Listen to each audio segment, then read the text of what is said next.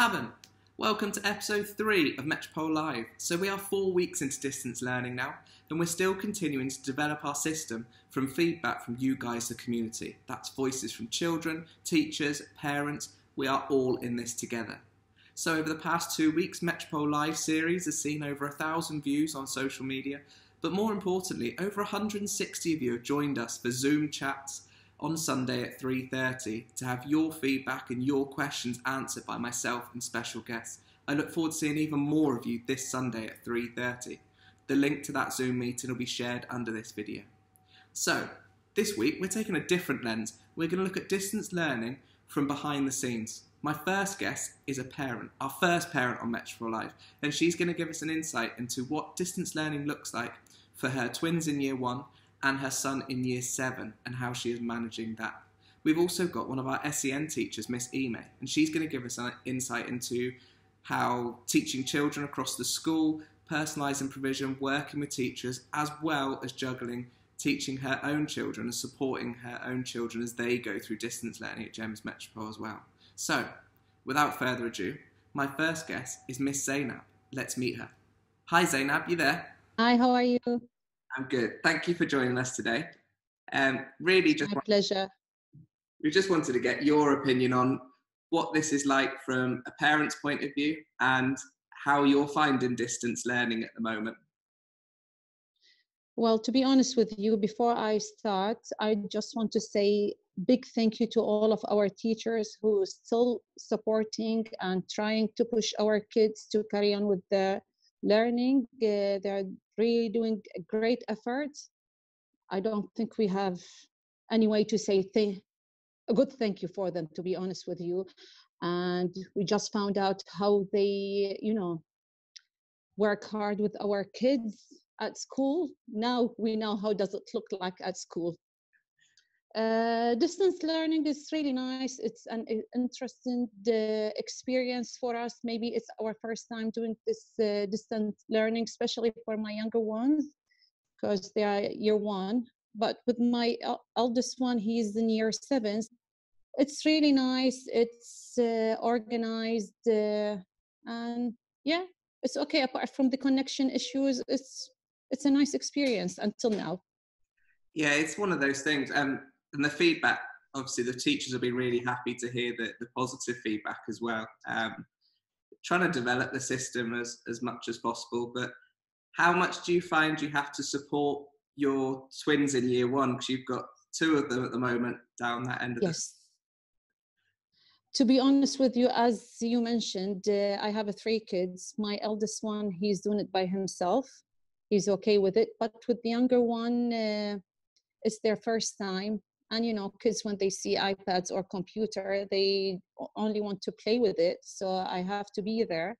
And first of all, we have to make sure the connection is working. Then I need to sit with them because both of them in different classes. So I need to pay attention to their timetables, what they have each class, go through the materials, make sure they understood it. So then independently, they can do the work by themselves. Yeah, I think so. I have to be with them from 8 to 3, to be honest with you. Apart from break and lunchtime, then they'll be by their own. Yeah, and I think the teachers are trying to make things more independent. I don't know if you've seen that at all, that it's becoming a bit more independent for them in the activities given. Yes, true. But the thing is, as I said, sometimes there is some issues with the app. So I have to contact the teacher, sending email, and then they explain it to us by the time the app works.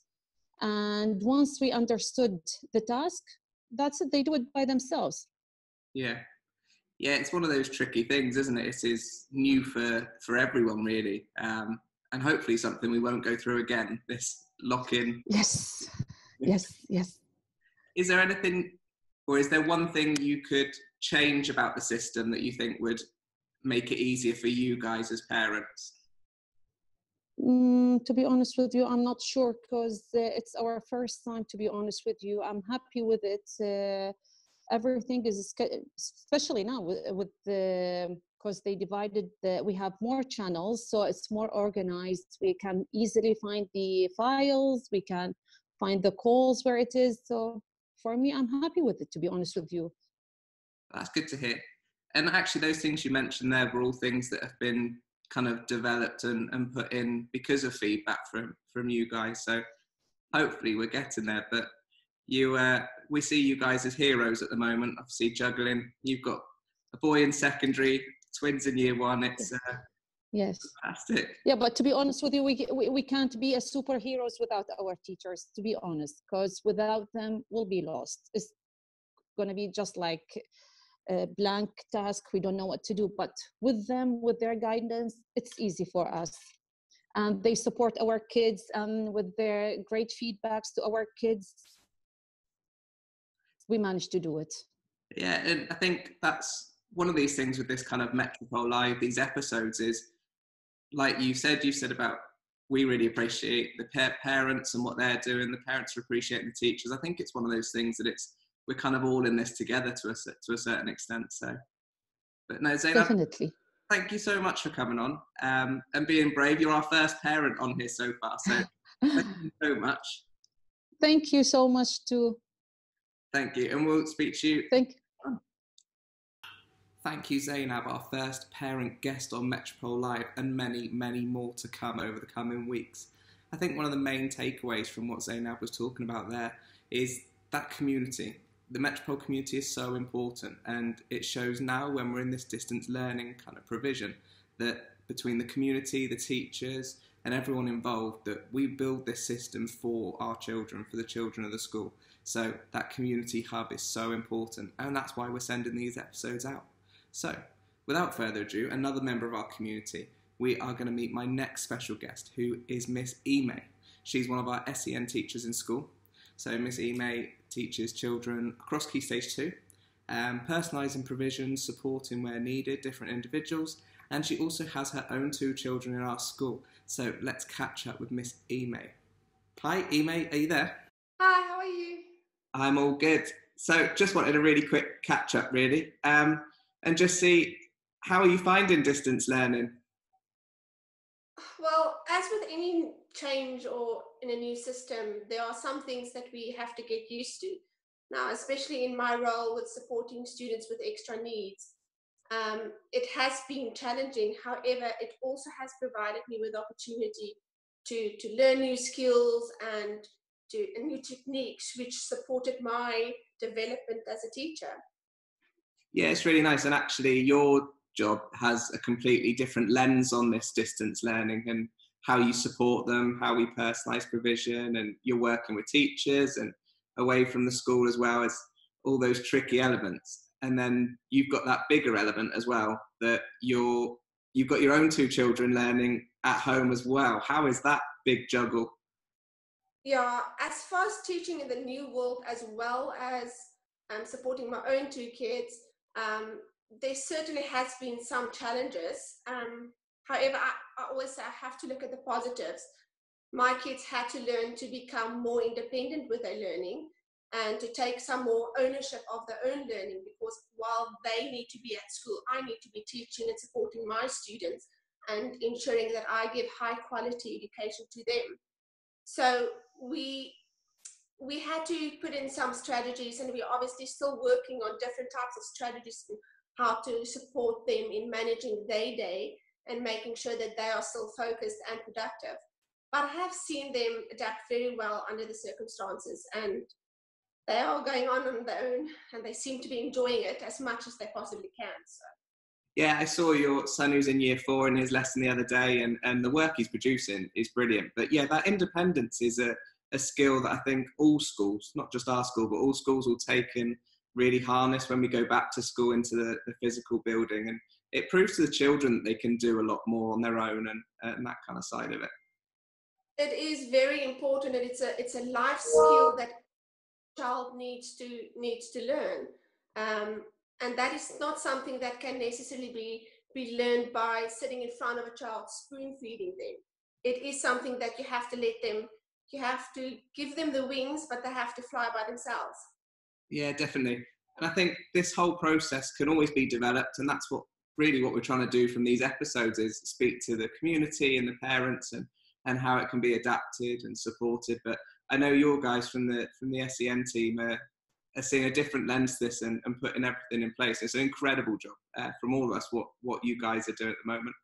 If you could wake up tomorrow and the system was perfect for you, from your kind of teaching point of view or for your children at home, what would be one thing that would really help it or change it? I think at the moment, the flexibility of the timetables that's been given for as a parent side, and the continuous improvement in the delivery from the teacher side is definitely helping. I think just carrying on with the regular feedback and carrying on the way we are doing. Nothing in this world is going to ever be perfect, and I think we all are adapting quite well, and I think the kids are actually adapting a lot better than we all thought, and we should give them credit for that. And I think as adults, we just need to be more positive and lead by example, showing the kids that this time it's no one's fault that this whole pandemic happened. No one chose this online learning, but we are all making it work. And I think if us as adults are staying positive and showing the kids, you know what, it's going to be okay. We just need to adapt and try and work our best. It will all work out in the end.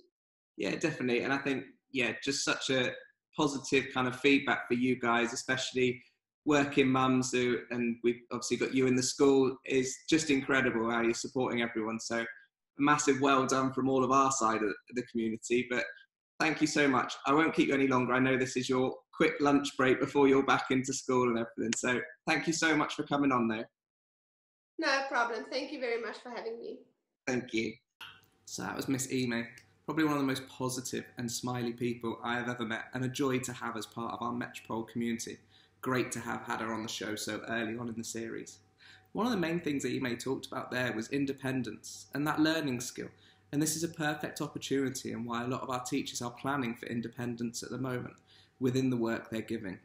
When we talk about learning skills, it's something we take in the classroom very seriously and we plan for to ensure that we're developing skills that will turn children into global citizens and adult learners.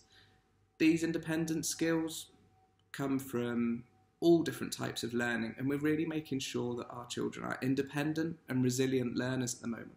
We talk about the learning pit, and that's where a child's at the bottom of the learning pit. They've come across maybe a maths problem or a science problem, and their initial reaction is to put their hand up and say, "Sir, I don't know what I'm doing," or "Miss, what's the answer?" And that's not how we become adult learners. That's not how we get on in the real world. So these learning skills are planned for and developed to make sure that children have different strategies to get them out of situations before reverting back to the old hand up or asking someone else. So that's where this independence and resilience is vital in the planning and lessons we're preparing and giving over distance learning, because it's a great opportunity to put those skills from the classroom into action. So this Sunday, 3:30, we'll have Metropole Live. This is episode 3 now. So our third session online. We've had over 80 participants in both sessions so far. This week, we're going to be talking about distance learning and how it's continuing to develop. Myself will be there, Miss Emay will be in there, and we'll be discussing how we're taking this programme further, what support's in place for children, and how we can develop it as a community. One thing we won't be able to discuss in there is anything to do with finance options and fees and anything like that, because unfortunately, well, not unfortunately, we are teaching and learning, and that is our focus. So we're focused on your children's education and how to move that further. So we won't unfortunately be answering any questions to do with fees and anything to do with GEMS cares with that. But we really look forward to seeing you. As you can see from my first guest, what we're doing as a community is building this together, and that's how we're running such a successful platform and getting all the great feedback. And that's for our school and our community. So I really look forward to seeing you all on Sunday, 3:30. The code's after this, and the password is 1234. Nice and simple. I look forward to seeing you on Sunday. But for now, goodbye.